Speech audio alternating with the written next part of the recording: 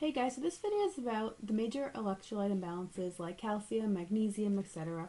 and what happens if you have too much or too little in the body and what to do to treat it. Sodium is abbreviated as Ni. So you could have hyponatremia or hypernatremia. Hyponatremia is too little sodium in the body. Hypernatremia is too much sodium in the body. So the key to remember this is whenever you think sodium, think water. Water should follow sodium in a perfect balanced body. But if there's too little sodium, that means there's too much water. And if there's too much sodium, that means there's too little water because there's an imbalance. So think too little sodium, too much water, too much sodium, too little water. They have an inverse relationship. So if you have too little sodium, you're going to have signs and symptoms of someone who has too much water, like someone with heart failure. Those signs and symptoms are weight gain, hypotension, muscle cramps, seizures, weakness, confusion, tachycardia, nausea, vomiting, headache, etc. So what are you going to do if someone has too little sodium? You're going to give them sodium. And also you're going to restrict their fluids because that means they have too much water. You're going to take their weights because you want to see their fluid status and their INOs. Some causes. So what could be some causes of too little sodium? You're losing it through the GI, SIADH, NPO, so nothing's going in your mouth. You have too much water intoxication, and medication. It could be a side effect. For too much sodium, hypernatremia. So you want to think of someone who has too little water, someone who is dehydrated. You're going to have the same signs and symptoms. So you're going to have sticky mucous membranes. If you're dehydrated, your mouth is dry. Fever, swollen dry tongue, hallucinations, lethargy, restlessness, irritability, seizures, tachycardia, hypertension, hyperreflexia, twitching, and pulmonary edema. So what are you going to do? You're going to put them on seizure precautions, and because they have too little water, you're going to give them fluid, diuretics, and you're going to restrict their sodium. Some causes could be dehydration, like we said, burns, kidney failure, and DI. The key point you want to know with sodium is that it could cause seizures, either too much or too little. So you want to put them on a seizure precaution. Potassium. Potassium is abbreviated with a K. Hypokalemia is too little potassium. Hyperkalemia is too much potassium. So when you think of potassium, think of a muscle. Your heart is a muscle, your intestines is a muscle to move everything along so that you could have a bowel movement.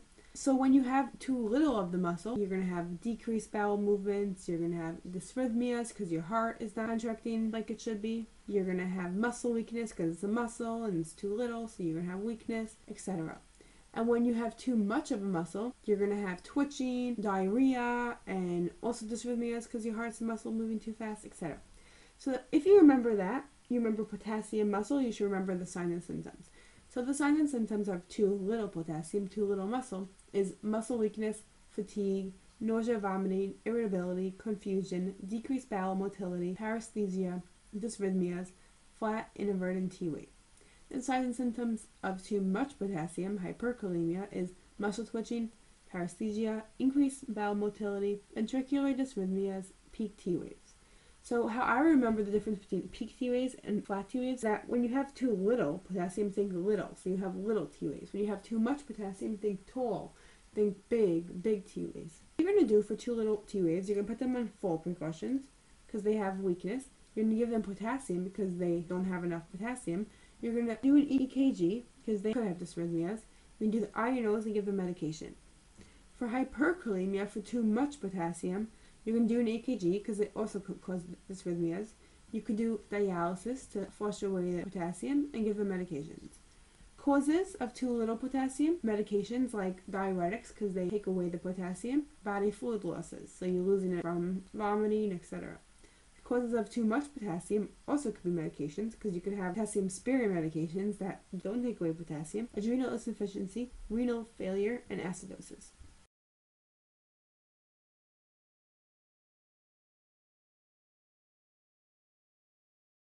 Calcium, which is abbreviated as Ca, magnesium, which is abbreviated Mg, and phosphorus, which would be abbreviated with a P. So I'm going to be doing them all together. The reason why I'm doing them all together is because too little calcium and magnesium and too much phosphorus have the same signs and symptoms and the same interventions, and too much calcium and magnesium and too little phosphorus have the same interventions and signs and symptoms also. So the way I like to remember this is Cm plus P. You can remember that like come mom plus pop. C stands for calcium, M stands for magnesium, so they're together, plus the phosphorus, because you're writing in plus in between because the phosphorus has an inverse relationship with both of them.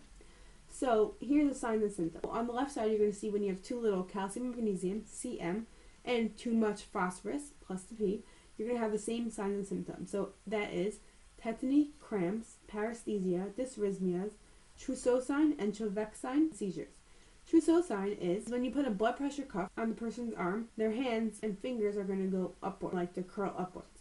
And Chauvet sign is that when you tap on their facial nerve, they're going to twitch. The signs and symptoms of too much, Cm plus P, so too much calcium, magnesium, and too little phosphorus, is muscle weakness, hyporeflexia, nausea and vomiting, lethargy, coma, dysrhythmias, bone pain.